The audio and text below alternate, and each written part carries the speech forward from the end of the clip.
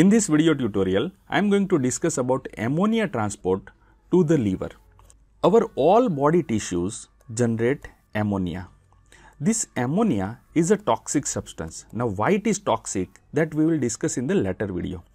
Now, as this ammonia is toxic, it needs to first get transported to the liver so that this toxic ammonia, it gets converted to the urea. Right? This urea is a less toxic but easily excretable product. So, urea then later on can get excreted in the urine. In this video, we will see how this ammonia is transported to the liver. In our body, there are two mechanisms by which ammonia can be transported to the liver. The first mechanism utilizes glutamine, whereas second mechanism utilizes alanine. These both mechanisms, they are important for all the tissues. However, this glutamine utilizing mechanism is more important for the brain, whereas this mechanism which utilizes alanine, it is more important for the muscle. Let's discuss both of these mechanisms one by one. Now, to understand this both mechanism, first suppose this square represents liver. Of course, liver cannot be square, but this is just an illustration. So, suppose this square represents liver and anything outside of this square, it represents peripheral tissue. So, let us first talk about the mechanism of transport of ammonia which utilizes glutamine. As we had seen in the previous video, that all the amino acids, they transport their amino group, or you can say later on it is going to be converted to ammonia, they transport their ammonia to the glutamate.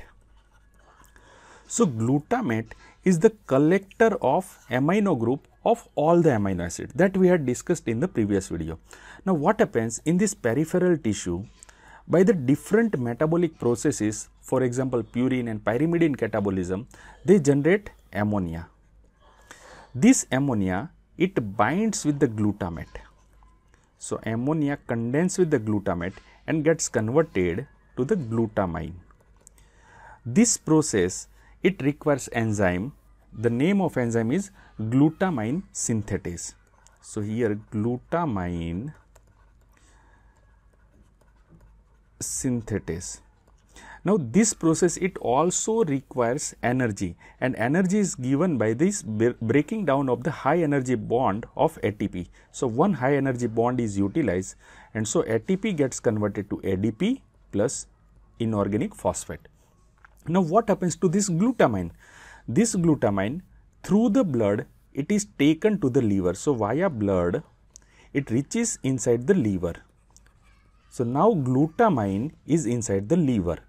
Once it is inside the liver, glutamine is acted upon by one more enzyme, so that ammonia is released from here and glutamine gets converted again back to the glutamate. Here the enzyme is glutaminase.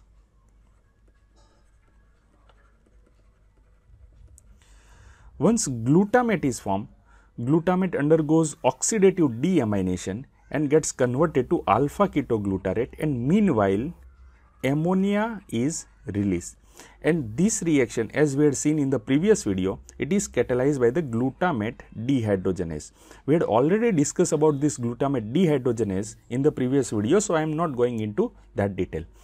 Now, once this both of this ammonia is free, so as you can see that ammonia from this and ammonia from the peripheral tissue both are transported by the glutamine, and this ammonia is now appearing inside this liver. Now, once ammonia is inside the liver, it is converted to the urea, right? This conversion of ammonia to urea, that is the process of urea cycle that we will see in the next video, right? So, this is the first mechanism by which ammonia can be transported inside the liver. Now, let us look at the second mechanism which utilizes alanine. Now, this alanine, as I told you earlier, this mechanism is more of the significance in the muscle. Now in the muscle, what is happening? Muscles requires more energy. So what happen? The glucose is continuously utilized inside the muscle. So glucose continuously undergoes glycolysis to generate ATP, and this ATP will be utilized for the contraction of the muscle.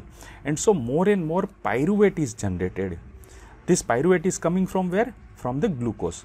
There is also a second source of pyruvate inside the muscle, because branch chain amino acid, they are specifically catabolized inside the skeletal muscle. Branch chain amino acid, they first gets converted to the succinyl coenzyme A, and succinyl coenzyme A, it can also generate pyruvate. So we can say that there is a appreciable high concentration of pyruvate inside the muscle. Now what happens, as I told you earlier, and we had also discussed in the previous video, that all the amino acids, their amino group is concentrated inside the glutamate. So here also the same thing is happening, that amino acids, they give their ammonia to the glutamate by the process of transamination. Now once glutamate is there, and we know that there is a high load of pyruvate inside the skeletal muscle. So glutamate and pyruvate both undergo transamination with each other. So glutamate gives their amino group to the pyruvate, and pyruvate it gets converted to alanine, and glutamate, after losing its amino group, it is converted to alpha ketoglutarate. Now once alanine is formed, alanine enters in the blood, and via blood it reaches inside the liver. So now alanine is inside the liver, and this is occurring, this is being transported through the blood. Once alanine is inside the liver, what will happen? Alanine again, it undergoes transamination with the alpha ketoglutarate.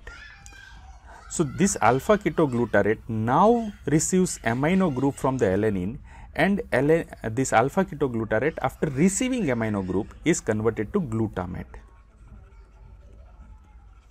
And this alanine, after losing its amino group, it is again converted back to the pyruvate. Now as you can see, once glutamate is inside the liver, it follows the same fate as of this glutamate. So glutamate, by this glutamate dehydrogenase, it will lose its amino group as a ammonia, and which will further make up a urea, and the remaining product of alpha ketoglutarate, it recycles over here. So here also, as we can see, this ammonia is being transported through the alanine over here, right? So this is the mechanism by which ammonia can be transported inside the liver. Now there is something more to the story. What will happen to the pyruvate? See, this pyruvate, it is a very good glucogenic product, and liver is the main organ which carries out gluconeogenesis. So by the process of gluconeogenesis, pyruvate again converted back to the glucose, and this glucose will be then later on transported by the blood towards the muscle. So as you can see, there is an exchange of alanine against glucose. So this particular cycle, this small cycle, it is called as a glucose-alanine cycle. Glucose-alanine cycle. This glucose-alanine cycle is very, very important for the muscle. See, glucose-alanine cycle, it serves two purposes.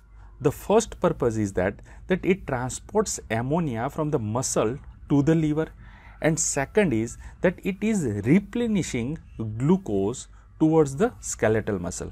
So this liver, it replenishes the glucose so that this glucose can be utilized by the skeletal muscle. So this is how ammonia is transported from the peripheral tissue to the liver. I hope that both of this mechanism, by the glutamine and by the alanine, both mechanism and along with that glucose-alanine cycle is clear to you. Thank you.